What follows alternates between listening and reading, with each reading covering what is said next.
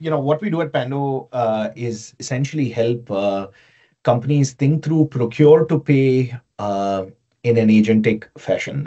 Essentially, or pretty much every generation of software that we spoke about today, Paul, I think has had an implication on spend management, business spend management, and broader supply chain implications. I think, especially today, given both the tariff regime, the global complexity around supply chains on one hand, the talent structure and immigration laws on the other, and then generative AI. Those are sort of, I guess, the three big themes that most supply chain teams and leaderships are thinking about.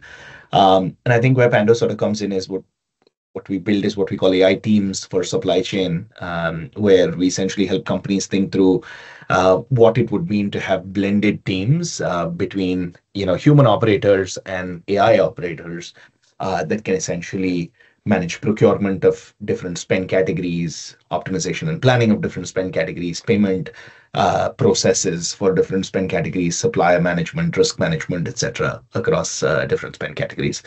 We mostly work with Fortune 100 businesses, so Apple, Procter and Gamble, Johnson and Johnson, etc. We're actually seeing an exciting time where AI is getting paid for with headcount budgets and with functional budgets itself.